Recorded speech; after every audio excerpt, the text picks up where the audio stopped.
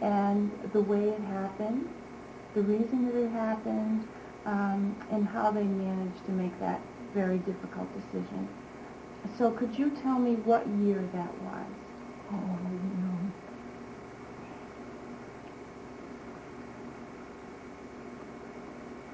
Was it in the 1800s, but I wouldn't know exactly. Let me see if I have it. Can you hold one second? Sure. She was born in March 10th, 94. 1894. Yeah. Your mom? No, my father, I don't know. He was in September. He was a year older than her. 93. So Yeah. September 1893? Yeah, she was 19. She was in. They were years apart. And my mother came over here with a sister to settle here with a sister looking for work. Then my father followed her about a year later, and he visited them. They went to work in the mills. What year was that they emigrated? I have no idea. Do you know how old they were when that happened? Well, you see, I have Molly 3/10/94, and she died in 1879. 1979. When did your dad die? I think he died 10 years later than that. born in 1892, died in 70. 12/9/70. Your dad? Mm-hmm. And your mother died in 79, you say? Yeah, she died 9 years after. Now, were your mother and father married when they came to America? No, they get married here. So you don't know how old they were when they came? No, I could find out from my sister, but yeah. When young people decided to leave Portugal, did they have to have special permission to do that? Oh, their family, of course. Yeah, they have to have their family. But see, they were my sister, my aunt was here, so it was easy for my mother to come here. You know what I mean? Usually there's a family person, you know, she was only 19. So it was easy for her to come. The mother wouldn't have let her come unless her sister was here. Your mom was 19? I believe, yeah. And so her sister had already come? Not my mother's sister, my sister's. My aunt had come. Your mother's sister? Yeah, my mother's sister. Had already come. Well, she was here about a few years. So as soon as they matured, they left? Yeah, they left. They were 18 and 19, and my father was 19. My mother was 18, my father was 19 when they got married. I have a picture there of them. Okay. Now, what were their living conditions? Their living condition was average because they had to go to work. They went to work in the mills. You know, I mean, when they left Portugal. Oh, they were fine. They were good. No. Comfortable. What did your grandfather do for a living? Do you know that? Grandfather. Gee, I don't know. Did he happen to be a fisherman or a farmer? No, he didn't. No, they were house people, but he must have had some job. Maybe you can find that out later. Yeah. Where in Portugal did your mother My grow mother up? came from Graciosa, Azores. The Azores? Yeah, Graciosa. Azores. Graciosa. Gracia. Graciosa. Azores. I guess that's the town, which I intend to go there in a couple of months there. No, you're going to go in a couple of months? April, if I can, make it. Gosh, that's wonderful. Yeah. So my mother and father came from that same town, Graciosa. That's a town in Azores. It's like Boston is the capital. So they came here as immigrants. They landed in the Ellis Island. I couldn't give you the dates. I'd have to find out. Did your mother? Has everything written down. Did your mother know your father when they came here? Yes, because they get married here a year after. They get married. So their plan was to come and get married. Yeah, get a job, get married. Yeah. Did they know before they came that they were going to enter the mills for work? I'm sure they did. That's all there was here at that time. Yeah, that's what brought a lot of people. There was nothing but the embassy is in Manchester, which my father worked there. But I came in here to this country to work in the mills. Do you know anything about the way they came here? Did they come on a boat? Yes, on a boat. Oh, yes. And did you ever hear anything about that voyage? Maybe my sister would know. I could ask her, because my folks live with her all the time. You know what I mean? So she would know, be closer to that. You know. Would that be Mary? Yeah. Yeah. They lived with her until they died, so she knows more or less everything about them. And they probably told a lot of stories. Yeah. Over the years. That's what I'm hoping that you might remember some of the stories. I remember them coming here, and I lived up in a boarding house up on Tyler Street, 16 Tyler Street. And my folks it's like a boarding house. Everybody that's single or everybody that doesn't can't afford a house goes into that house. And they have one cook, and everybody, you know, has a room, and that's it. They call it a boarding house.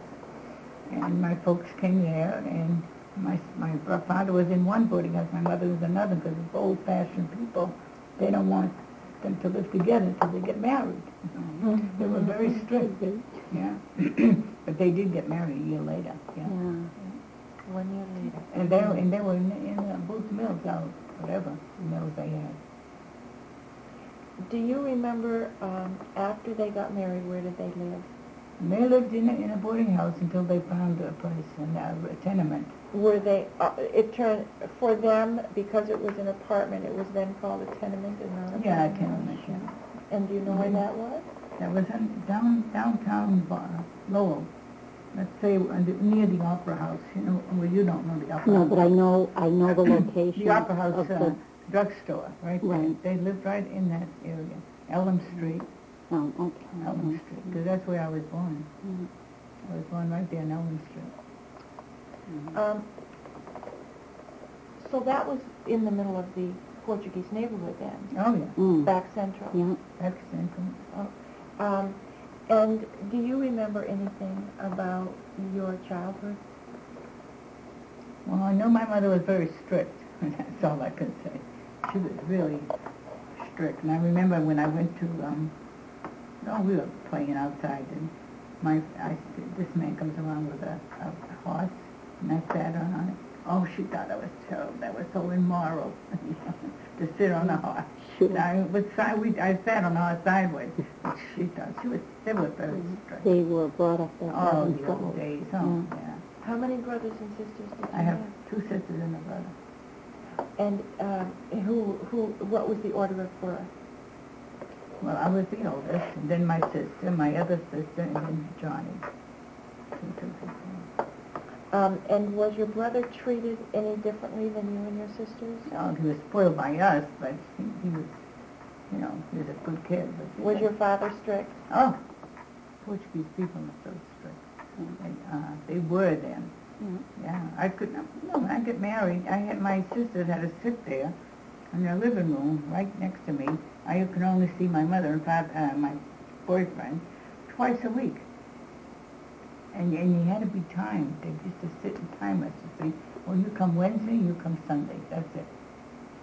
It was So you were courting, actually. Yeah. Yes, I had my sister was younger, so she used to sit. She didn't want to, but my mother. she chaperoned you. Yeah. Yeah, isn't that? That's the old-fashioned way today. It's nothing. It's very. There should be a little bit more of that. Not quite to that extent. They but were good parents, but my mother was strict. The house had to be clean. Everything had to be just so before we went to church. You come from church, you help my mother fry eggs and bacon and linguiça for breakfast, which you buy. I don't do that now. Right. I eat oatmeal. Sure, but they did. That day, they did. And nothing happened to them. They were so strong-willed, and that was it. Then I went to live on Rock Street. Got married in Manchester. New Hampshire? New Hampshire, yeah. Wilhemina, what do you remember, if anything, about your parents' socializing with other ethnic groups, were there any problems that you remember hearing about? No. No, because they used to go to dances. My father was a musician, so he used to play in a band. So my mother'd go, she'd sit with us, you know. But that was all. You know. Did they play primarily for Portuguese, functions and stuff? They didn't. Functions. Yeah. When they went on Sunday, if they could get a truck, the women would go in a truck and the men, the driver, and they'd go on the shores and get fish. And the woman would be cooking, chicken in case, like a cacciatore, they'd be cooking chicken. And the husband, they would go out fishing. If they caught fish, the lady would be waiting to fry it when they got in. It was on a truck. They didn't have cars enough. But they did it more in Portuguese communities. Yes. This was a social function That waiting was for the one of the fishermen to social functions, return. yeah. And how often did that happen? Well, I don't know. They didn't go Was it a every weekly week. event? No. I think maybe when they wanted to get away from the house and do something. That was their style. Like a of going, picnic or of going something. to picnics. That's it, because it was cheaper, Right. and not everybody had cars then. No. Maybe one person had a car and it was a truck. And they didn't eat in restaurants. They No. all ate at home. And I remember No. living on Tyler Street, my mother going out, and this man would come up and sell all kinds of clothes and everything. We used to call them Happy Days. And then another man used to come up and sell meat on the truck. And there wasn't even refrigeration. Yeah. And sell chunks of meat, they'd kill a cow and they'd sell chunks of meat. Because they didn't have a lot of refrigeration over in Portugal, so they were very accustomed to Did you that. remember such things as an Iceman coming back? Yes. I remember My mother, that. they had an old ice box at the top. You'd open up the top, put the ice in it. And the big pad on That the was like shoulder. another, not a daily, it was maybe every 2 weeks, every 2 days or 3 days. Yeah. 15 cents for a piece of ice.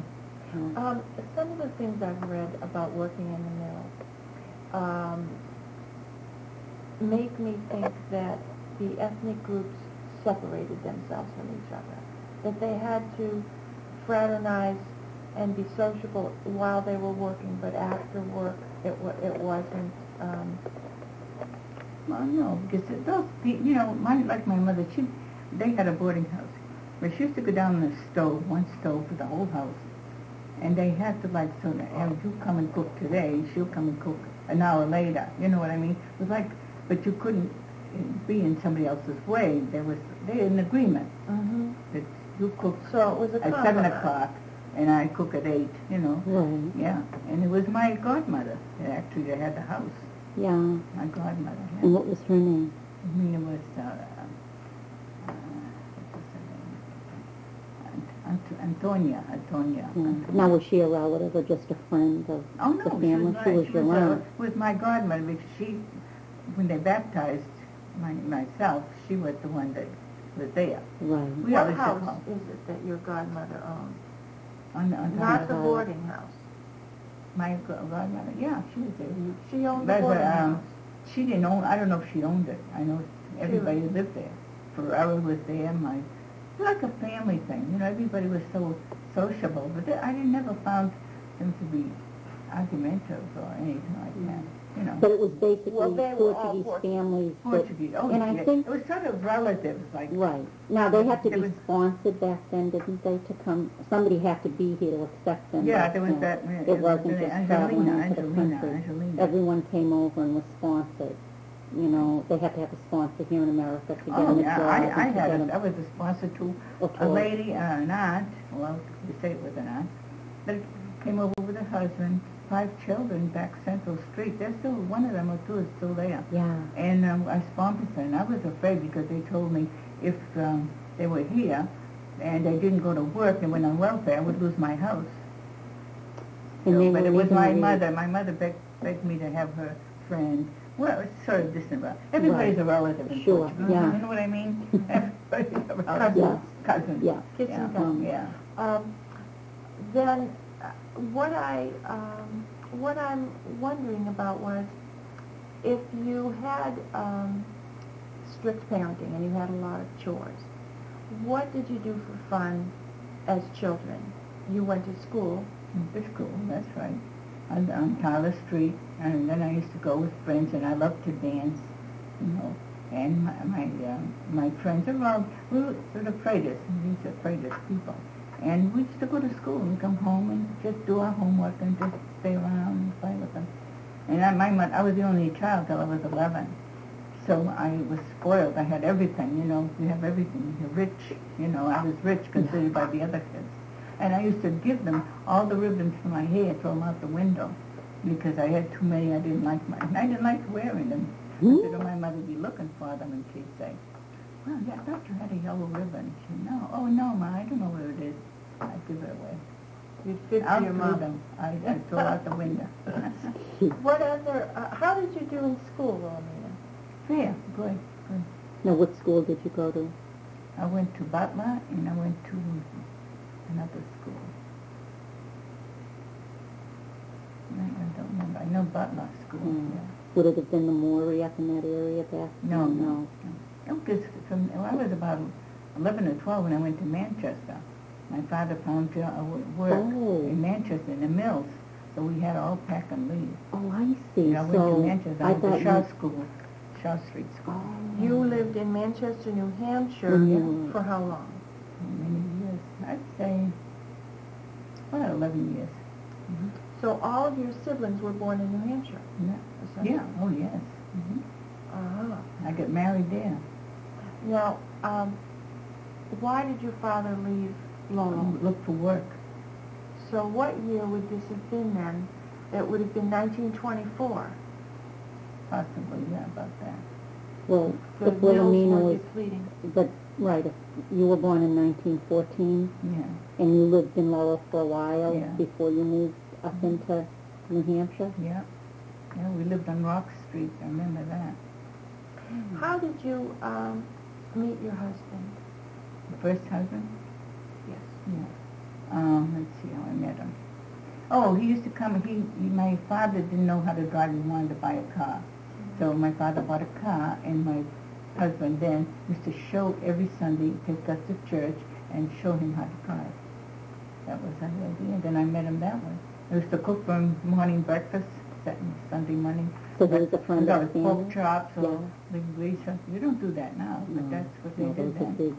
Did you have to have formal courting as well? Oh, definitely. Oh, God, my folks they were strict right till the day I got married. Yeah. They didn't. I don't know if they said they didn't trust it, but they trusted me. But that was their style. You know They what were I mean? proud people, don't you Yeah, think? They didn't, I think they My just father. didn't want, you know, they were just very proud people. Protective. Yeah, because my father used to work in the mills, and he'd sit down and make me read the Portuguese paper on Sunday, so I could learn how to read Portuguese. But he was educated. He knew all the manners of table, of things like that. He self-educated, person interesting in, you know, how he felt about it. They worked in the mills, but they were proud and educated people. My mother learned how to read English in a few short time. She was so proud to be in America. She learned how to read English. She forced herself to do it. You know? When she died, God bless her, she could talk just like anybody else. How long do you think it took her to learn English? You know, I'd say, they work in the mills. I'd say like 2 years. So, do you know how they did that? Did they sit in groups and help each No, other? they just listened. My folks were they wanted to learn so bad, they'd listen to anybody that talked English. And if they got a paper like this, they'd try and read it. And if they didn't know the name, they'd find out. They'd look what it was. Yeah. My father was very, he loved to be educated. And I figured that my children all went to college and all have that background because of my ancestors. So it was a compliment for them to be in America. They didn't feel that they were being oppressed in any way. No, they were proud whatever they did. But that's all they had. There was the mills. There was no, they didn't go to college, but they were proud of what they did themselves. I'd like to go back and ask you how you think that attitude was formed. Did you ever hear any stories about your grandparents? No. My grandparents somehow, they were very old. I don't say they're old, but they died very young. Did you ever meet them? No. Never met her. I never knew any grandparent in my life, because they stayed there and they died there. But they must have been very encouraging people. Oh, yeah. They encouraged my father and my mother, but it was just to the intentions that my father had to marry my mother. You know what I mean? They were strict to that. And when my mother came here, she had a sister here, so that's why they let her go. But they got married short time after. What was her sister's name? Pardon? What was her sister's name when she came to live with her sister? What was her sister? Medea. Medea? Yeah, Medea. Yeah. They were very good parents, but they had their strict ways of dealing with us.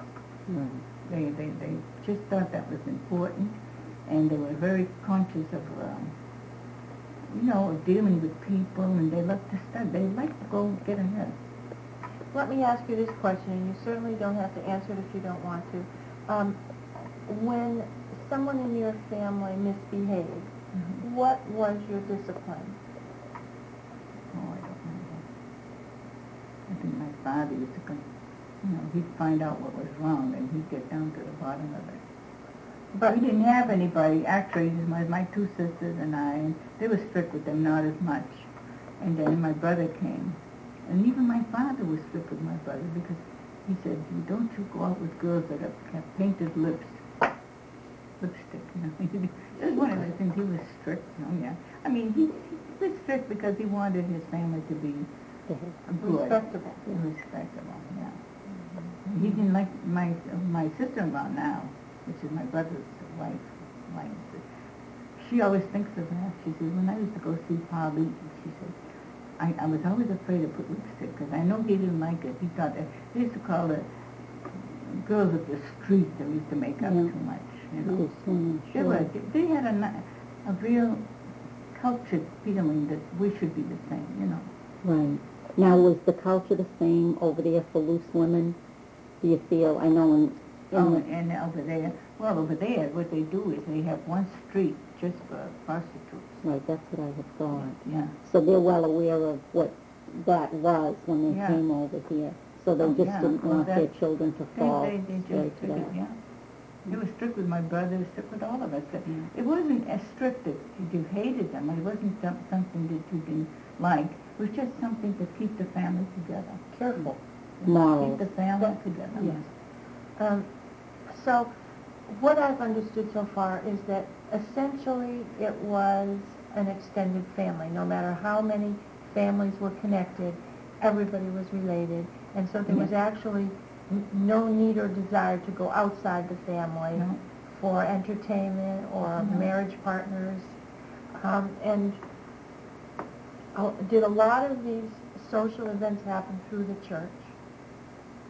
Well, I remember my mother used to put me in all the processions, and she'd always dress me up. That I couldn't say no. We had to do it. They had strict rules. My whole family. My mother put us in church, and we followed the rules of the church. What is a procession? Procession is like when they have a feast. The children march in a feast, and you either dressed up.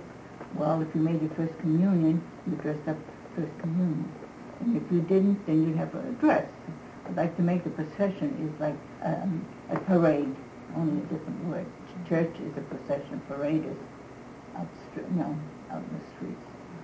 Now, how did a lot of the new country rules and morals affect your community? In other words, did the Portuguese community maintain its morals and standards just as they had been in the old country, or were people inclined to be a little bit flexible as time went on? They were inclined. After they're here a few years, because I know, I couldn't go dancing with my husband. That was a no-no. I had no freedom. But my sister, during the war, they used to belong to the USO, and they used to go dancing, the two of them. They'd take a bus and go dancing at the, what do you call it, the place where the soldiers were, like Fort Devens. But I couldn't do that at my time, because I was a 10 years difference. But my folks really did let go a little bit. How do you think that might have happened? How do you Well, think? because You know, when their parents like me, if I had 2 children, and I'd say, well, go ahead, girls, you know, you help each other, you know, go companionship, right? And they trust them. But, you know, that was the story. You know, 2 was better than 1 because you would watch her and I'd be, you know, when I was alone, they wouldn't let me go alone. But that was their ways of protecting you. Right. It was just a protection. I'm going to ask you a couple of questions about the mill. When you heard your parents talking about their mill experiences, were any of those experiences negative? Did they feel that they were working a reasonable amount of time for the money that they earned? Were they overworked? Were their supervisors kind or overbearing? Do you remember that? I know my folks talking, they were overworked. And it was a dirty job. And they were always looking for better. My father didn't want to be he chose to be a loom fixer, which is a higher grade of in the mills, because he would fix the looms.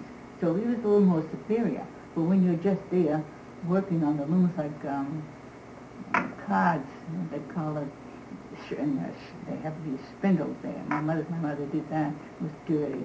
She took them home and she could be tired. And they worked long hours, 54 hours, not like now. When they had children, your mother was still working? Yeah. Did she always work? Yeah, but then she came home because after the 3 children after me, she had to stay home. Yeah, but my father worked. He used to play in a band on weekends to make extra money. They had an orchestra. And then he'd be in the mills. He had 2 jobs. On the weekends, he always would work. Because he didn't want my mother couldn't go to work. She had those 3 children, you know. Do you recall any health problems that your mom or father might have had? From Health problems? Mm-hmm. No, it helped it. No. So they didn't miss much work? No. My father, he traveled. He went to Manchester for a job. Then that Ameskeet closed down. Then he went to Pennsylvania to work, yeah. And travel back and forth? Used to stay there like a week, and then he'd come home. So when you were 11, you went to Manchester to the mills, and then those mills closed down as well, and we had to go to Connecticut. It went slack, you know, they had. Because I was working, I went in the mill working. My father says, during school vacation, right? So I went there, and I was so disgusted with all the dirty cotton. I cried one night, and my father said, well, go another night. So I went night and said, Dad, I can't do it. So he said, I'm going to get you an office job. I was 14. He got me an office job, and I worked. Since then, I've been in office work. Oh, my God. Since then. He got me, like, in a shipping room, having invoices and everything. And I was so tickled pink I wasn't in that dirty old weave room. And I've been in the office ever since. I went to school here. I went to Macintosh. I went to the commercial college. Even with my children, my husband minded them, and I said, I've got to do better, and I did. You did. I became an accountant, and that was an improvement over the mill work. Definitely, yeah. So you all have this desire to excel. Yeah. To better themselves. Yeah, better than. And that's encouraged. Yeah. I get the feeling that you all as children received the encouragement of your parents positively. In other words, you didn't feel that you were being criticized, but rather that you were being allowed to get better. No, my father always thought we should do better. My children, I have 3 children. They all went to college. And I encouraged them. I said, you want to go work in the mills? So my son went to work in the mill, the teacher now. And, one of those heavy trucks went over his foot, and he lost one of their toes. Then he realized that I was right. But I didn't push him. I just said, look, you work in the mills, that's what your grandfather did. You're going to do that the rest of your life. And I said, the jobs are returning down south. You won't have a job. So he went to a foot doctor, and he was, we call it, he was Jewish. And he said, gee, where you working? He said, oh, I work in the mill. He said, okay. He said, man, he said, get out of there. He said, go do something better. So he went and took a test at the Lowell Textile, and he passed. He was 8th in his class. And that's how he succeeded to be a teacher. My children, my other ones, these are consultants and one were medical. My daughter's a nurse. They all sort of had the same as my father did. Go get fed. Yeah. Did they each try the lesser job first? Well, this instance of my son, yes. But not the other two? Not the other two. Well, my son was going to school, and he got a job working in a drugstore. Like Gallagher's drugstore, which used to be on Chelmsford Street. He started there my son went there, worked part-time, got his brother in, and then they both worked there until they got married. What kind of parents were you in comparison to your own parents? Well, I wasn't that strict, but as as a parent. But I watched them, I wanted them to better themselves. And did you and your husband work as a unit? I mean, were you pretty... No. And compared to other Portuguese parents, were you similar, do you think? No, I was like I say, I was brought up, my father always encouraged us to do better, get higher marks and try to be a little better than the next person. But we weren't actually fighting with anybody, but that was his idea, encourage us. Yeah. Yeah. And when you met your husband, did you feel from the beginning that was going to be your life's partner? Yes. That was your choice, no one... Because I worked in the office in Mammoth there, and he used to work in the weed room. Mm-hmm. My husband worked in the weed room.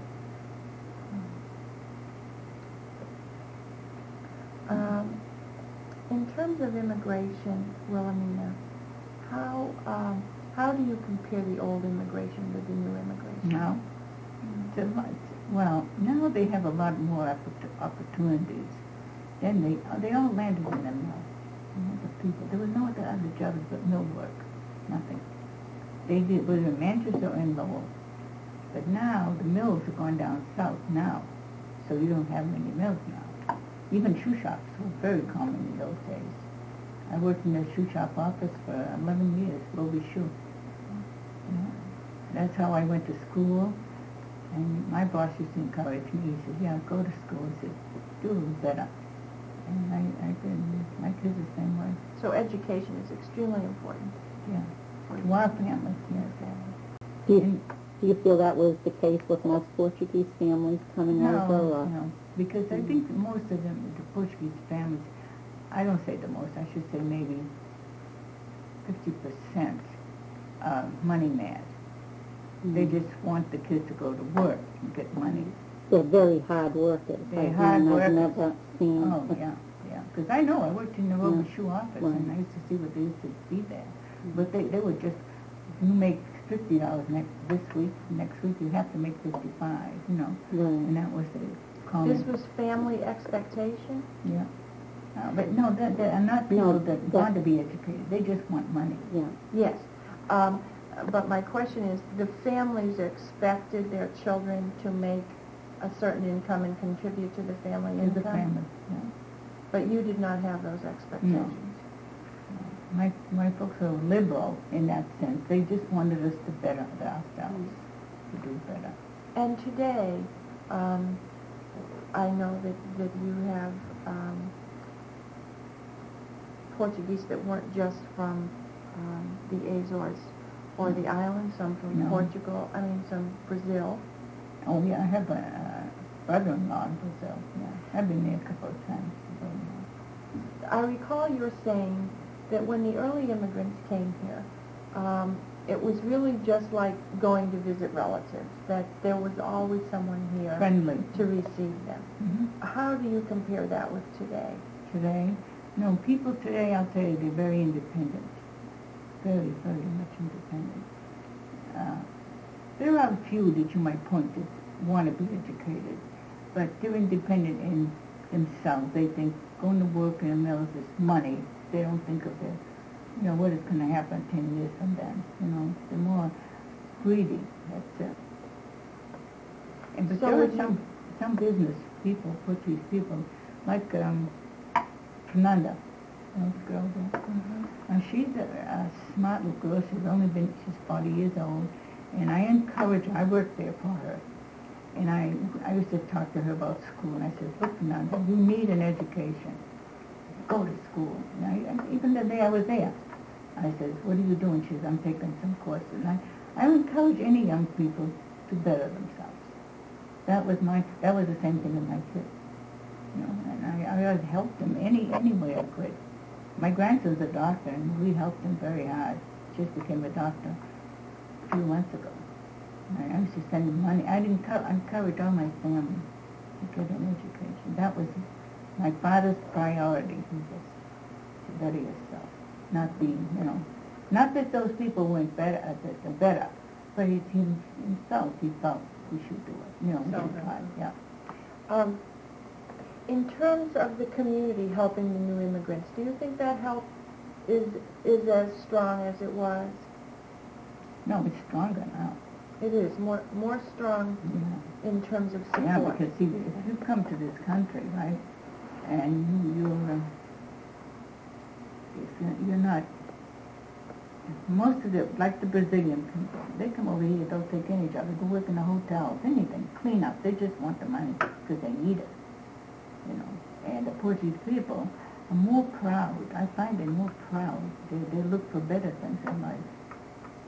The continental Portuguese. I see. So you see that on Charles Street, you've ever been going by that street? Charles Street, you know where the church is? Yes. After that street, there's a church. People come in, men come in there. They take this old house, and all the men get together every night. They do one new plumbing, one did all these jobs, and they say Charles Street is beautiful compared to what it used to be, because the Portuguese people are living there. They immigrate there, around friends and family, and they do the houses over, and you never know. Even that Mr. Caulfield said one time, he says, until they came here, Charles Street was not dumb. He said, now they get together and they paint and modern, do you help me and I'll help you. Very aggressive. So some words that describe the Portuguese people are pride, self-respect, ambition. Yeah. Not all of them. You find a few that, but the majority, their background. The Gomes there now, him and his wife came over here, and they went, studied, and they're teaching, It depends on yourself. Right. Of course, you have to be yourself. Did you find a lot of the Portuguese back then would come over to make money and have an opportunity and then go back to the country and sure. retire? There are a few of those still now. Still today. They come over here and they try to work and make money, and then they go back and they can live much better, right? But they can live much better over there. Yeah, after they save their money retiring, here, right. and then they go there. Like Fernanda's father, they got a house there that's fabulous. Right. And their family, there's 4 or 5 of them. They're all work with that thing. That little pool, they're going to build a house there in Madeira or Graciosa, any place. Azores, a common focus. Yeah. So people are still contemplating working until they come here to make a certain amount of money, and then they're planning to go back home. I see. It's a lot easier to live there. It's not easy. They planted gardens, they have the vegetables, they have everything themselves. It's country living. Yep. To them, it's fabulous. But they can go back and live quite comfortably, like in a villa or something. $5 here, like maybe $20 there, and then they're very economical people. They don't go out to eat. They cook. They do everything they want, to make life easier for themselves. Now, did your father ever have that feeling of coming here and retiring? No, he just made America his home. No, he was really loved to be. He was an American person. He was born there, but he just loved the country. He really did. So did he become a citizen? Oh, yeah. He did. My Do mother you and find- they were citizens. Oh, Yeah. yeah. Did you find a lot of Portuguese becoming citizens, or did they? Now they are because they they have some protect- kind of rules there. Right. They have to have it. If you Yeah. don't get the green card, sometimes you can't get a job. You have to have that card to become a citizen to get a better job. Right. Because I know, working there at the MAPS there, a lot of the women they came over here, they couldn't speak English, but they could make a bed. You know what I mean? They go into hotels and make beds and do the household things. Right. Wilhemina, when your mom was working and you were a toddler, who took care of you? A neighbor, like they call a cousin, a neighbor. Yeah. Was that true in every family? Oh, yes. For instance, why was that neighbor not working? Was she over a certain age? Well, either she was sick or her husband, they were older people, so that was it. They couldn't go to work if they're 60 years old or 50, but they would mind kids. So, for the most part, every young mother worked. Mostly, yes. And they they're- had to. Mm-hmm.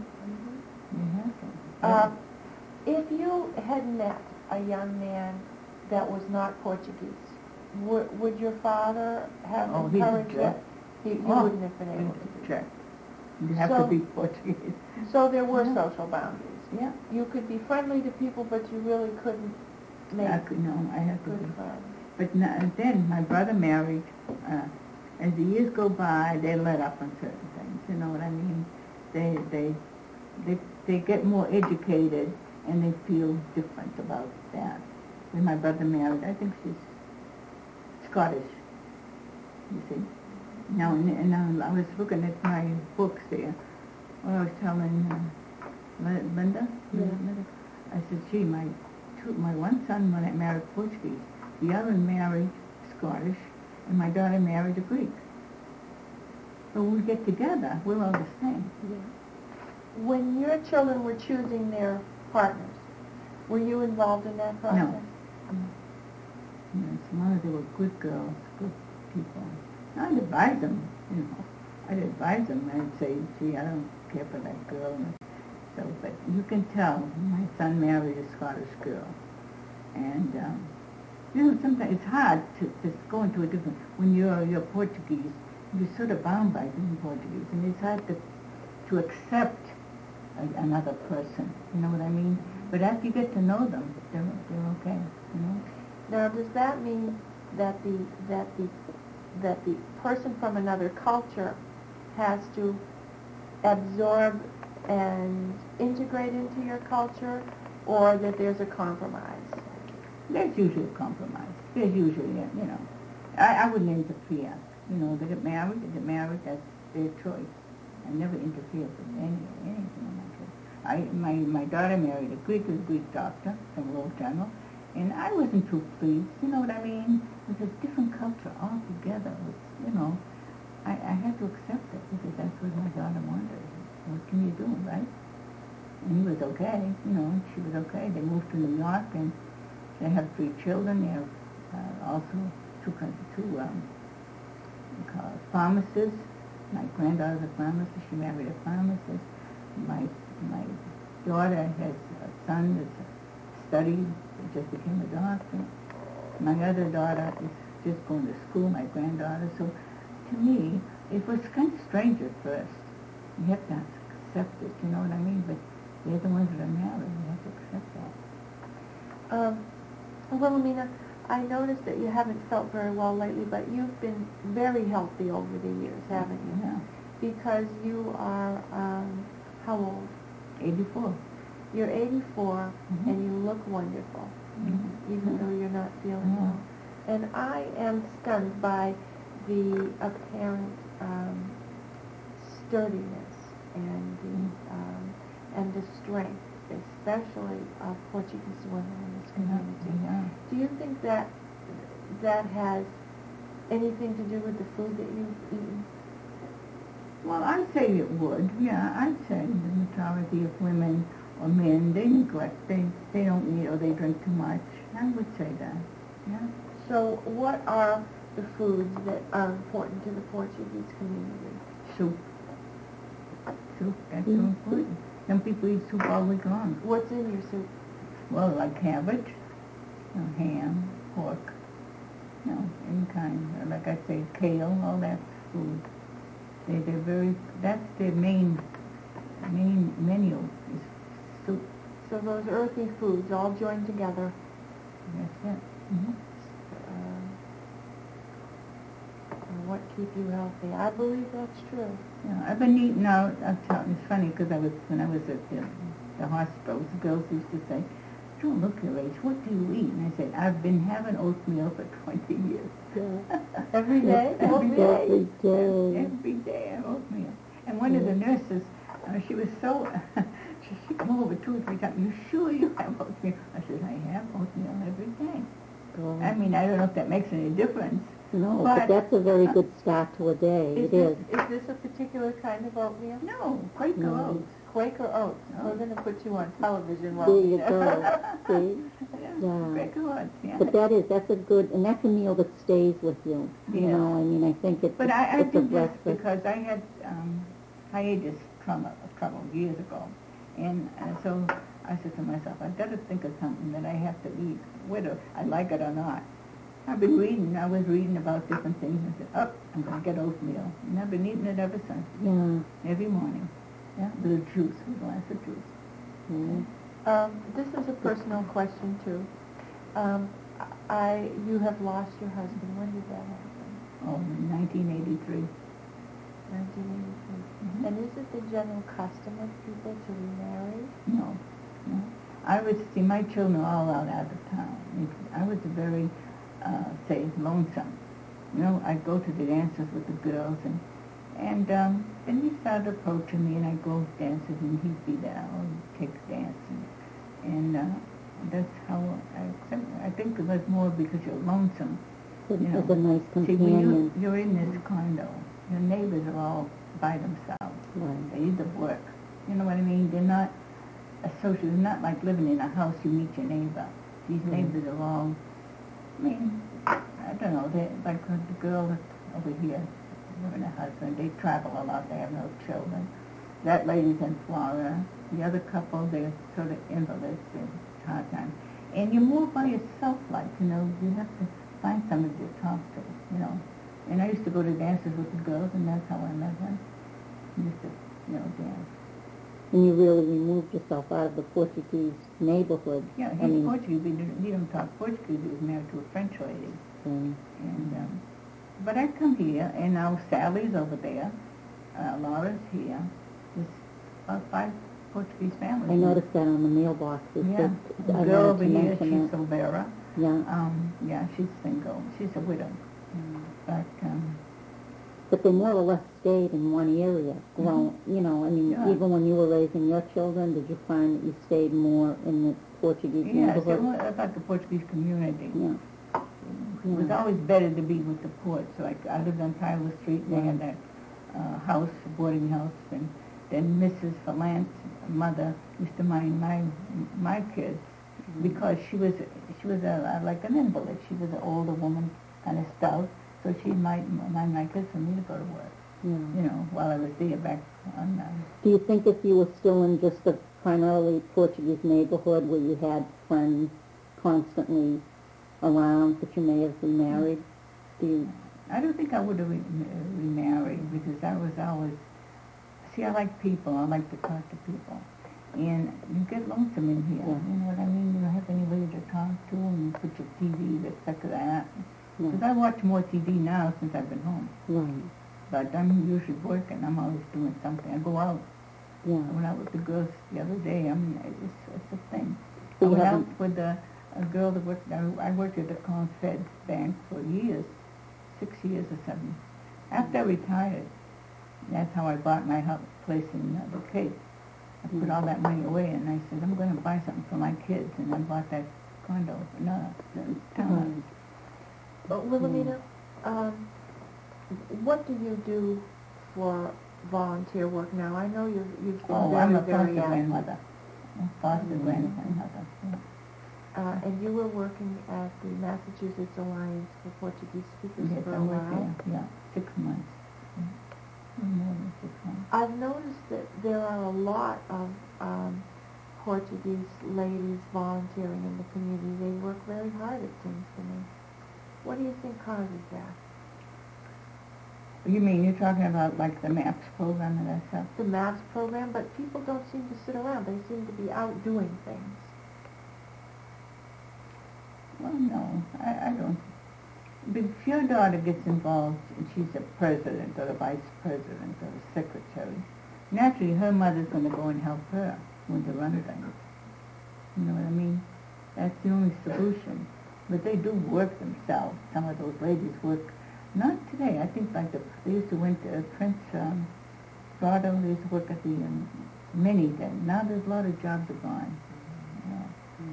So they settle by doing things for the church because they get bored or their family's involved in it. See, my family's involved, so I guess that my mother's in there. That's how they do it. See, I go to Holy Ghost Park. You know what that is. You know that? Yeah. And when it comes to a festival, those women, they work till 3, 4 in the morning. She's very dedicated to church or anything. They're honest about it. I think we'll call this paper Soup Energy. Because it's so amazing, the energy. It is. It's so helpful and progressive. Some people, I remember talking to a lady. I lived on 8th Street for 50 years I there. remember that. And this lady says, I brought my niece over here. And I used to give her steaks and pork chops and linguiça. She said, you know what I want? All I want is a bowl of soup. You know, she was trying to make her feel by the custom today, being beef eaters, Right. And she was doing that to her, and she said, you know, Auntie, she said, all I want is a plate of soup. So she started making soup because she didn't want steak and pork chops and all that meat. Well, I know bean soup is a favorite. I don't cook it. I was never shown how to cook it. To cook what? Bean soup, to the soups. And I know when we visit Tony's Aunt Rachel, that was a very big thing in her house as well. She was Portuguese, and whatever meal we started off having, no matter what it was, the first thing that came out was bean soup. And my kids love it. I mean, I couldn't believe how they would devour it. I would look at them and go, oh my gosh, and they did. They truly loved it. And the important thing is, she's getting along in years, and we're wondering who's going to continue to make the bean soup. I said, my daughters, you got to learn how to make it, or you won't have it. It'll be something that'll be gone. But it is important. It's important. It's the bean soup. It's kind of, we joke about it a lot. The meal of the Portuguese people. Yeah. To me, I feel that way. It's in I love home. it. I like any kind of soup. Well, I love soups, and I mean, I think a lot of different cultures have their own soups and stuff because it was cheaper to make during the week. But I've never seen, just being in the family and meeting Tony's family, how important the bean soup was. Yes, Like, woo. Well, this wonderful interview is almost over, but I wonder if you have some good advice. I wonder if you have a few things that you would like people to know about the Portuguese community, especially the young people. The first thing I tell them is that I think our people are very honest. They bring their families to be very, very honest. That's one of the things. They're not going to church as much. I couldn't say that they push their children to go to church because today they kind of let go a little bit, and the people are not going to church. But they are honest. That's the top word. And hardworking. They're really ambitious. And so, what would you say to the new babies who are someday going to see this tape? The new Portuguese babies that are being born today. What do you want them to hear you say? Well,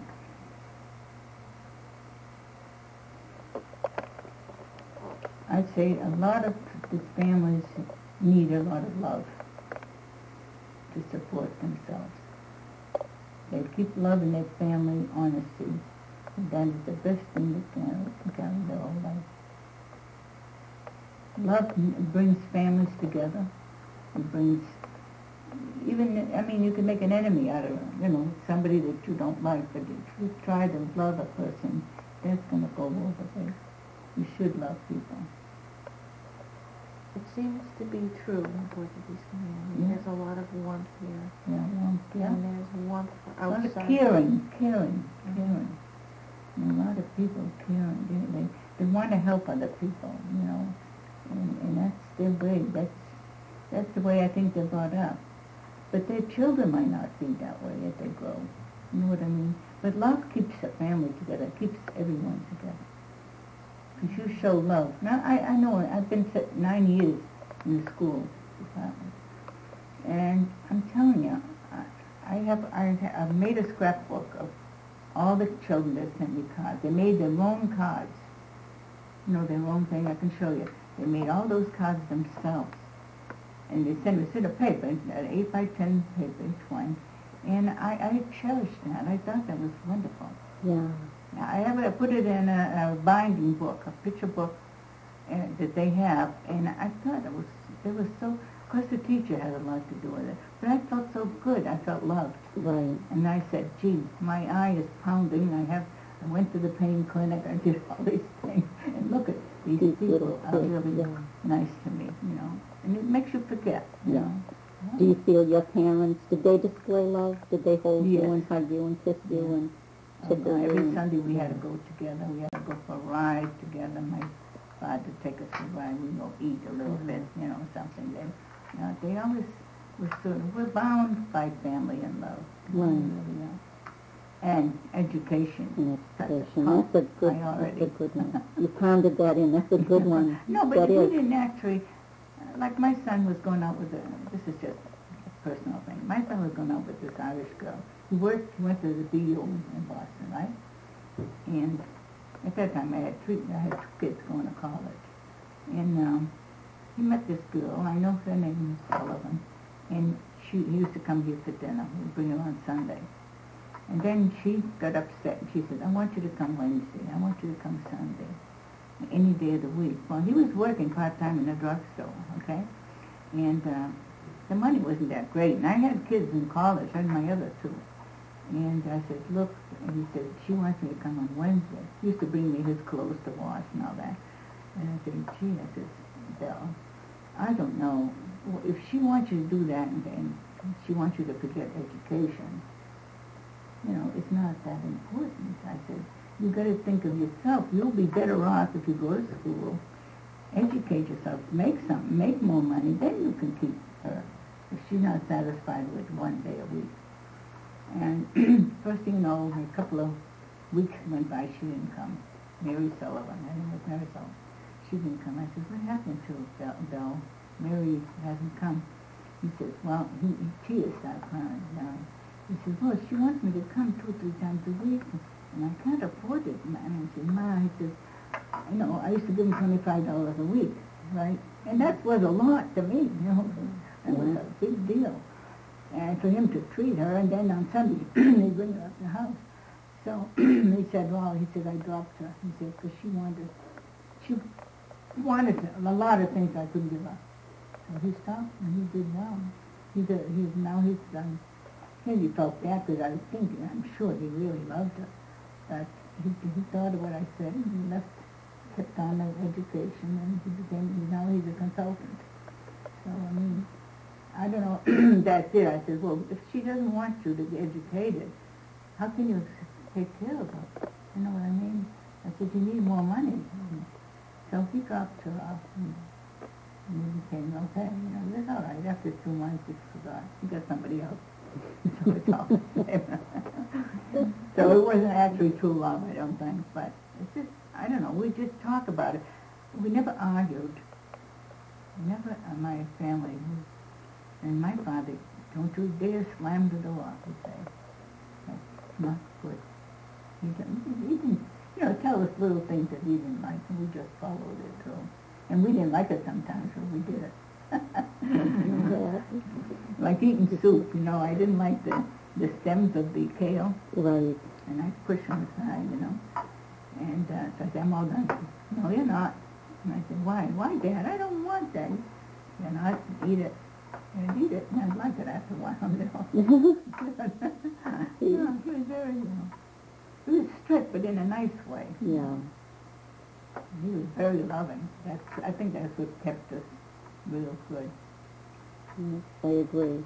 Yeah. I think that's very important. It is. Love is so important to a family. Mm. The trouble now, I see little I talk to little kids in the first grade, and one little girl says to me, I said, why didn't you do your homework, Doris? She said, well, you know what? She said, I'm living with my aunt because my mother went with her boyfriend to Arizona. You see, children talk, and they're very innocent, but they say what's on their mind. And she was upset. She didn't do her homework because there was nobody there. It was her aunt, Right. you know? And that probably the mother didn't care either, who knows? But you hear a lot of good stories from children, honest stories, because they don't lie. Yeah. And that's where the love comes in. Aren't they lucky to have you there? And I had a little boy, autistic little boy. I went to see him this week, last Friday. And I hugged him, and honest to God, I felt tears. I felt like he was my own, because I had him for a whole year. And you can't help it. You just get attached to kids, because they're innocent kids, you know. Yeah. They don't lie. They say what's on their mind. Yeah. This little boy, Billy, there's out of 4 in the family, he's got a little problem, but I love him dearly. Yeah. He knows that I go there all the time. I went Friday just to see him. How often do you go to school? Well, I'm going to start back as soon as I feel well. You go every day? Every day, 5 days a week. What school is that on? Greenmont Avenue. Those are lucky children. No, I help out, you know. That teacher wants me to go back. I got to make sure that I'm okay. As far as the shingles, that's better, much better. It's going, you know. But I got the gallbladder. I have to have that operated on, so that's another problem. Then that should be the end of that problem. But I've done well. And like the nurse said, what do you eat? I said, oatmeal. That's very good. It is. Wilhemina, thank you. What it is I want you to talk about, and I don't want you, we'll be doing it. There are pictures of the 4 sisters there, my mother and 3 sisters. Is that okay? No? All of those things are great. Wilhemina, what I'm going to do right take now care of her, is see just be, Here's my father. Look, okay. This is, are you ready to leaf go? book. Are you ready to go into? Okay. See this number, this theme number 1, which would be everything about the immigration, why they left, and what kind of life. And I'm going to ask you those questions. So as nearly as you can, if you can just talk to me about it, that would be good. And put this on record. This is Thursday, March 11th. I'm interviewing Mary Foley. Hi, Mary. Hi. Fine, thank you. It was very nice of you to come over and add to the information that your sister Wilhemina has given me. I wondered, having lived with your parents at the end of their life, what do you remember their saying about immigration? More particularly, where were they from exactly? They were from Graciosa, Azores, the island. islands. They never saw the mainland. They were born on the island, and they came to America. My mother came directly to America. My father, who was older, and they were both single, he went to Brazil to see 2 brothers who had immigrated to Brazil. And then he joined her in America, and 2 years later they were married. And what year was your mother born? She was born in 1894, March 10th, 1894. And her name exactly? Was Violante Sousa, S-O-U-S-A. And your father's date of birth? September 5th, 1892. And his date of birth? You just told me that. September 5th. What was his whole name? Bellarmino, Bellarmino, C. Leite, Leite is the last name. I see. So you, your maiden name was Leite? That's right. Mm-hmm. I see. I didn't ask you that before. Yeah, Leite, L-E-I-T-E. That's what I got on my passport. Wilhemina Leite Machado. Gouveia Machado, actually, but Leite Machado. What then was the occupation of your mother's father? He was a farmer. And your father's father? I believe he was the same. That's what they did, farming. But my mother's father also made tiles that they used to form out of some sort of clay that grows there, that is in the ground, and then they put them out in the sun to bake, and they could make roofs from it. Now that was my mother's father. And I remember her saying they laid out the tiles in the hot sun to bake. Did they also build buildings with it, or was it only a roofing I type? think it was mostly roofing. That's what she told me. How old were your mother and father when they came to America? My mother was 17. My father was almost 19. He was 18 when he went to Brazil first. And he stayed there a few months, and then he came to the United States. And did they know each other? Yes, they had gone to school together. Oh, they went to school. And were they betrothed before they came to America? I think they had an understanding. It was like when we get settled and we have some money, we're going to get married. So she came and lived with her sister who had come years before. I had an aunt that had come years before, her sister, and she lived with her until she got married. And how old was that girl when she came to America? And she was 15, and she was 8 years older than my mother. So, do you think, was it difficult for your mother to leave her parents behind? I think it was very hard. I think she missed them all her life. But never went back? No. But she also said that, of course, they were elderly, and when they died, she said she had no reason to go back, that her family was in the U.S. So when they passed away, she did not go back even for the funeral? No. I don't think they could afford it. Really, I don't think they could afford the passage. By then, she had one child, who was my sister, Wilhemina. And I think things were bad. They worked in the mills, and I think it was difficult to put any money together. So that they didn't go back. So I'm just wondering, it seems to me that most of the young people from the islands emigrated to the United States. So was that a common understanding that when everybody gets to be 16? Yes, to make a living, to make a better living than they could make there. Because it was a small island and it wasn't, there were very few jobs, you know, except farming and fishing. And that's about the only thing they could do. Do you think when they left Portugal that they had the intention of returning at some time? Oh, my parents never did. No, they didn't. And when they got here, your mother lived, I guess, with her sister. Till she got married, and my father lived with his brother. Were these boarding houses? Yes, they all had rooms in a very large home. And they rented a room until they got a place of their own. So, was this particular boarding house filled with Portuguese people? Yes. Not too many other ethnic groups in there? No, I think they lived in the same neighborhood, though. I think there were other nationalities in the same neighborhood. But naturally, they didn't know the English language, so that they had to center around the church, St. Anthony's Church in Lowell. And that's where Portuguese was spoken. Do you know how long they were here before they got married? My mother was 19 and he was 20. Yes, they got married in 1913. July 19th, 1913. Now, I understand that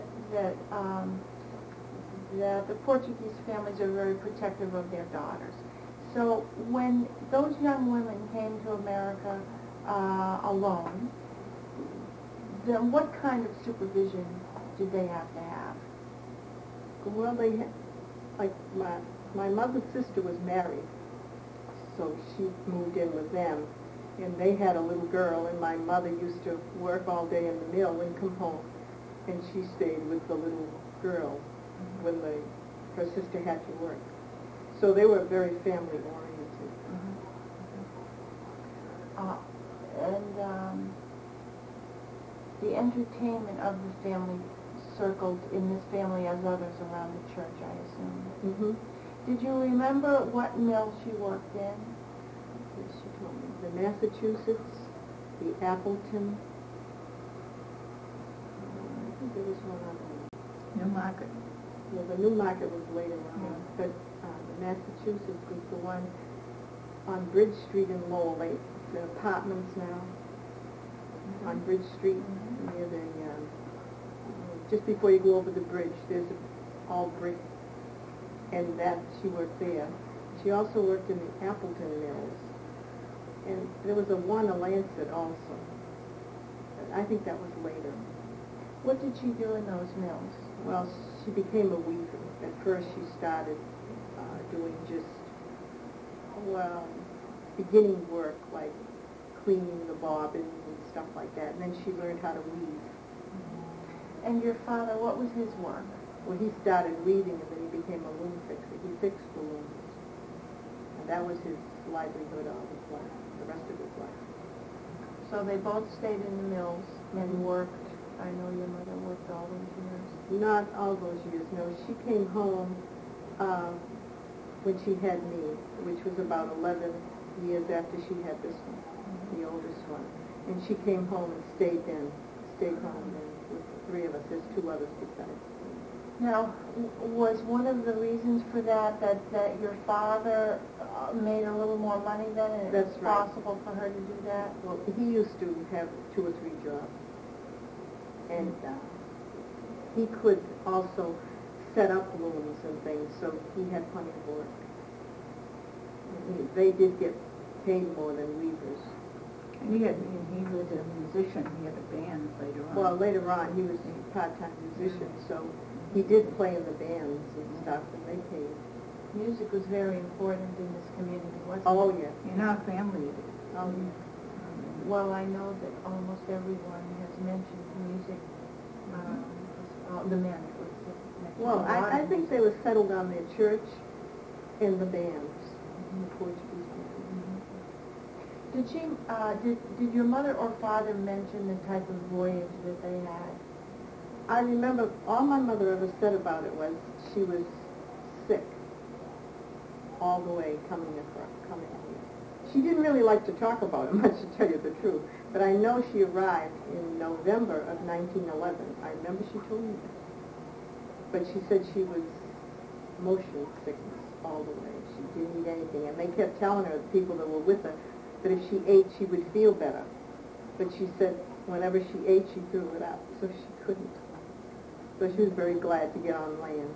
That's what she told me. Did you ever hear her describe the supervisors or the administrators in the mills? How do you think they were treated? I think because she didn't understand the language. It was very hard sometimes for them to understand directions or stuff like that. But she knew she had to work in order to save money to get married. So I think they put up with an awful lot. And she was a very quiet person who probably could take it and cry by herself. People used to complain, but she never said much about it because she said the only way to make any money is to go to work every day. So when they had some of the labor uprisings, do you think that your mother and father participated in those? I don't think so. They never mentioned it to me.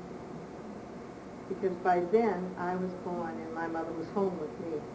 And my father, what I remember is, if he got 3 days' work in one mill, he would go to another mill and he would get 3 more days' work.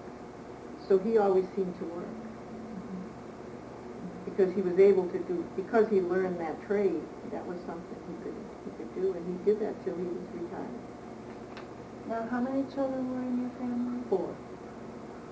It was my sister Wilhemina, and then 11 and a half years later was me. And then I have a sister 3 years younger and a brother that's 7 years younger than me. I wonder, two things. Do you remember the kind of family ambiance that you had? In other words, what was the understanding of discipline in this house? I think my mother was the type that she was quiet but firm, and you knew, and she always took care of our discipline. She wasn't the type that said, wait till your father gets home. I used to hear that in other children's homes when I visited, wait till your father gets home. My mother wasn't like that. Whatever she corrected us on, it stayed there. She never tattled on you. And I remember thinking that was wonderful, because some kids would say, oh, my mother tells my father everything and then I get punished. But she didn't. She took care of it in her own way. So there was a lot of trust. I think so. And when we came home we knew we had to come straight home from school. And we knew that, because she was there. She was waiting for us. Your brother was the youngest child. Did your father have any more occasion to discipline him than you? I don't think so. My father was the type he was kind of an understanding person. And my brother was a very happy child who could always make you laugh.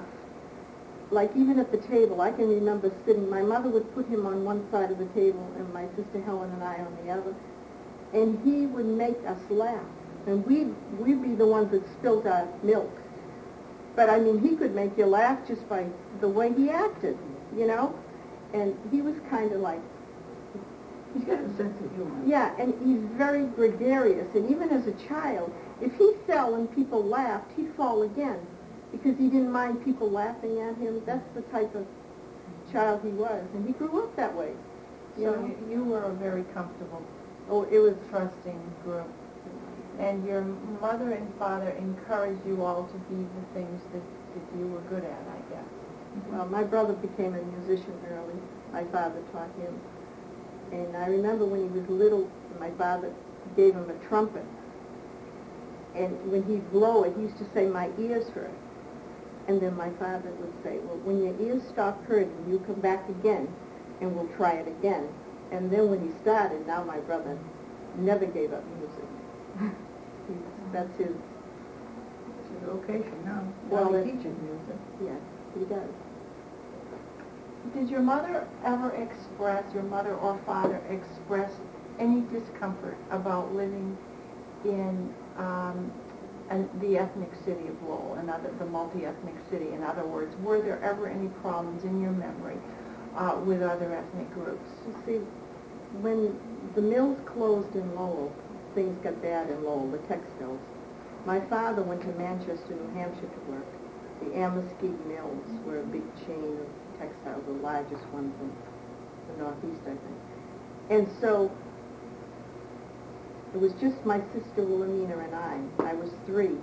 And my mother really didn't like the idea of my father being in one city and us being in Lowell. So she agreed to move to Manchester, New Hampshire.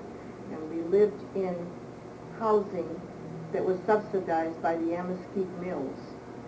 And we lived there. And when my mother came to Manchester, she couldn't speak a word of English, but we moved into a place that was a 3-family brick building.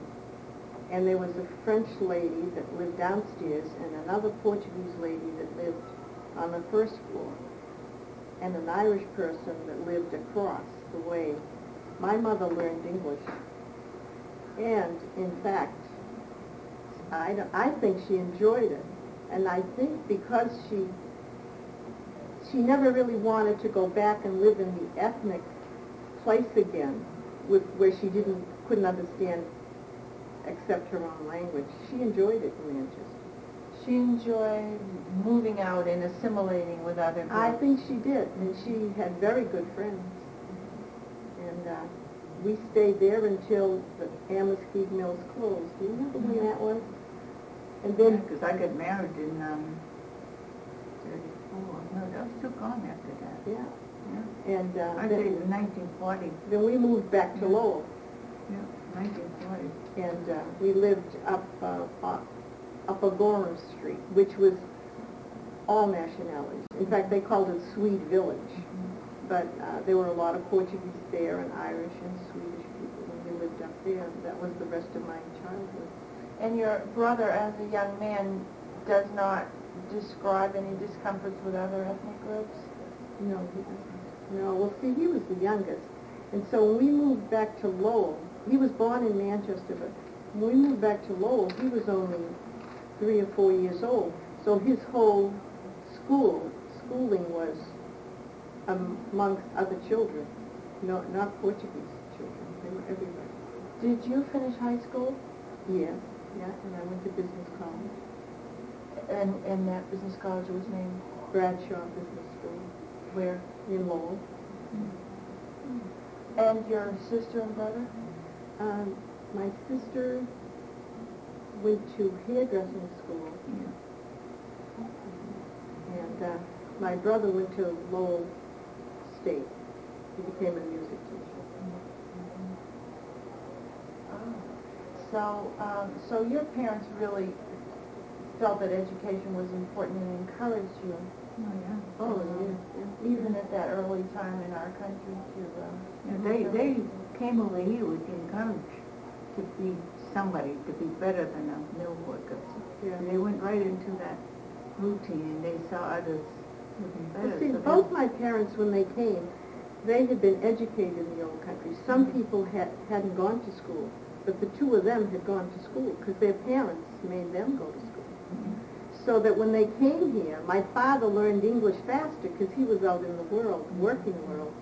But when we moved to Manchester, New Hampshire, my mother was forced to learn, and I started kindergarten at 4. So when I come home, my mother would ask me my homework and all the things. She used to supervise my spelling words. She learned by doing my homework with me. So she was in school with you, essentially. Exactly. She went right through, so that if you met my parents, they both spoke very good English because they were just easy to get along with, so that they fit. In fact, when we moved from Manchester to Lowell, it was the saddest day of my mother's life. I think she must have cried like for months after she missed her neighbors. We used to come back and visit them. By the way, come back. Do you know Amy?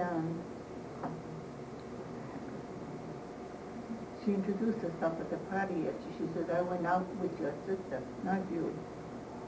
Your sister, Helen." She went out with She was the same age as her, and they went to school. Mm-hmm.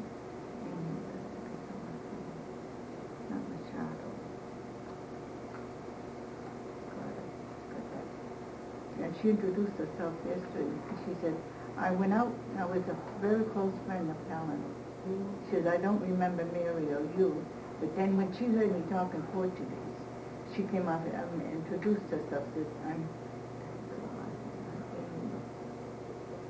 I don't know anyone. Yeah. It's the first name. Yeah. And she said she was a friend of Helen. Well, she was 3 years behind, so Yeah. that when I went into junior high school, Helen was still in grammar school. Yeah, Then when yeah. I went to high school, Helen Yeah. joined junior high, so Yeah. that I was 3 years ahead of her. Yeah. So maybe I missed one Yeah. of her friends, but I don't know. They're about Helen's age. Yeah. She's a blonde, kind of nice looking girl. Well, the minute she heard, I was talking to Alfreda's, and she said, "Oh, I heard you say you're Wilhemina Leite." She said, "Oh, shit, I went out with a Helen Leite." Excuse me, Mary, Yeah. what was your date of birth? October 5th, 1925 And your sister, Helen, is it? is November 4th, 1928. And your brother, whose name is? John. March 31st, 1933. Isn't that right? 33. He was born the year before you got married. Yeah, it was a little tough when I got married. Well, I I always... had one, and then they were... Yeah, my brother and her two kids His were uncle. closer I in have age pictures. than we were. Yeah, I have pictures here of them. Do you have, I believe it's time for you to be finished, do you have a thought about immigration today and multilingualism? Well, see, my dad had a lot of nieces and nephews that were in the old country and Brazil, and they came to visit him. And some of them settled in Lowell, so that I was introduced to them, and they needed an awful lot of help because they came with the same problems, not knowing the language. And my father helped them as much as he could. And then he had me helping them with their telephone calls and their getting them tenements to live in and getting water turned on when they lived in places. This was years later, and there were places that were not heated, no hot water down on Union Street. And so I was on the phone all the time talking to real estate people that I never knew to get help for these cousins of mine. And how do you feel about all of that today, about the new immigrants? Well, I think it's a little easier for them now because there is help. There is help, like the International Institute used to help them, you know, get places to live and encourage the education for their kids, I think. The MAPS program now, that's the latest. I'm just wondering if the early immigrants and the children of the early immigrants feel resentment or if they have words of wisdom, because it just seems to me that you all worked very hard and watched your parents work very hard with no complaints and seem to do very well. What I think now is, I know when my cousins came that I felt bad for them. Some of them had 3 and 4 little kids, and I remember taking them to their first day of school because their parents couldn't explain and, you know, sign the cards and things. And what I found was one of them had 5 children, and I took the 3 youngest to a grammar school in Lowell on Ames Street. I think it was the Ames Street School down off Charles Street. It was around there. There was a little school there. And I took the 3 little ones in, and they were happy. They were oblivious. They didn't know the language, but they went to kindergarten, a couple of them. And they acted with the other little kids just like they could speak.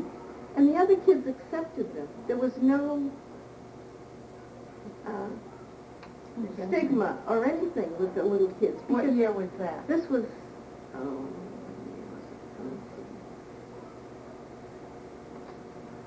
it was the early 50s, I think. And those little kids went in, and the teachers were so nice, and they all sat down, and they were all happy. They were all talking to each other. My 2 little cousins were talking Portuguese, and the other 2 little kids were just talking English, and they were all talking and laughing and giggling. And I said, they're accepted. They're all little kids. The teacher was wonderful. Then I had to take the other 2 to a school on the corner, the Edith Norris Rogers School. They were teenagers. They were like 15 and 16 or 14 and 15. That's where I saw the other kids looking at them and pointing a finger at them and saying, look at the way they're dressed. And they were dressed nicely. They had summer clothes on and sandals, but that's what people were wearing in the summer. But these kids had started the fall wardrobe, the American kids. And that's the only time I noticed. When I left, I felt bad for them because the 2 little girls, 14 and 15, when I turned around to leave and the principal said he'd take care of them, he was very nice to them, they looked at me like they wanted me to stay. And I felt bad for those 2 older ones. Not the little ones. The little ones, they didn't know what was happening. They were just happy to see crayons and coloring books. But those 2, I always felt bad. And both of those just finished. How old do they have to go? 16, and they can go to work. Those 2 never continued. They didn't.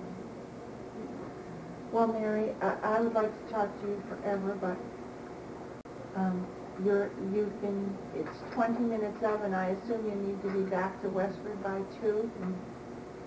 3? By 3. Oh, what happened to this clock?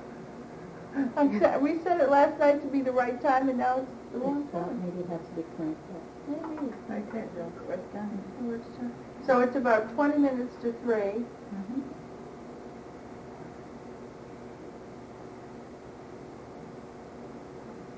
working. And you know what? I've realized. I'm going to make a form, which would be sort of like a survey of dates and times, if nobody minds, and have you fill those out, which I don't have today, obviously. I haven't filled them out yet. But as I talk to everybody, I realize that there's little numbers that I don't know. For instance, the age that people were when they started school and when they ended school and the college that they went to and all of that. And some of those are in here. And as I hear you girls especially talk about the way you were encouraged to be educated, I realize that there's a lot of information that I haven't asked other people, because sometimes you're just expecting it to fit in and it hasn't come yet. But it would be a very nice frame if each person's progress could be put in a sort of survey form. But don't you think that if you go and ask everybody, now to me, we don't mind, but some of them, they have personal reasons for not giving any close information as to their age, to a lot of things, because a lot of them have, things in their past they don't want people to know. So far, everybody's been very, very cooperative. Yeah, but you're going to find some, but they might don't give you have- dates, but they might give you dates, but it's more like a date they want to say, put a date down. That doesn't mean that Might it's not be the real one? real one. Oh, really? Oh. I mean, I don't know what to do. I know, like, I told you to go to Sally, and then it was the other one. It was the Freitas. I met them today. And some people, they want to keep that as a secret. I mean, personal. Well, thing. I know if I notice, obviously they don't have to write in the line where they don't want it, But it's helpful in the narration that I'll be doing to say that the parents, your parents, for instance, and I would give their names, had 4 children born such and such a time, and they got married. Because I'm going to have to make comparisons of for instance, there are a lot of those folks who started working the minute they were 16, and the money was expected to go back into the family. I did. I started working when I was 14. Yeah, and those are the things that we're trying to say, that we're trying to make a picture that's reasonably understandable, because if we're saying things that everybody's doing now, there wouldn't be any comparison between now and then, and there wouldn't be any. There's a big difference in. I'll be interested to hear Manuel today, because there seems to be a big difference between the way the women, the things remember, the way the women remember compared to the way the men remember. So if you can think of 2 or 3 more men, it would be very helpful, because I only have 3. And it would be good to have 2. I know my husband came here when he was 14 or 15. His name was my family. And he went to his brother's house in Bedford. And he was there 55 years. He never wanted to go back. There was such poverty, because he was one of 8 children, that they had to start working in the ground. There was no jobs. So he came over here. His brother came first, and then he came, and he didn't want to go back. 55 years he didn't want to. He said that had poor memories. I suffered because there was a large family. They couldn't feed them as much, They couldn't feed them. They said, go out, go to America, go to America. That's all they say. Go to America, you get rich over there. That was the impression that they gave. And my husband said, I never want to go back. And the only reason we went back was I had my children. I wanted them to see where he was born, in Madeira. I'm going next month, by the way. Yeah, and he I wanted my kids to see where the father was born. He went with us, and what a big transformation. People are educated. Like he'd say, oh, well, I'm glad that you speak Portuguese, but he did too. And he said, well, look at there, they all speak English. Really? No, they don't speak Because English. maybe they would come here and go back. A lot of No, them. they go to Please school. don't feel like you have to be polite if you need to leave. No, it's just that sometimes by the time I get home, the school buses, I go through Chelmsford and Westford, and you get behind school buses, and you take like 20 extra minutes on the bus. So that I think I will try to go home.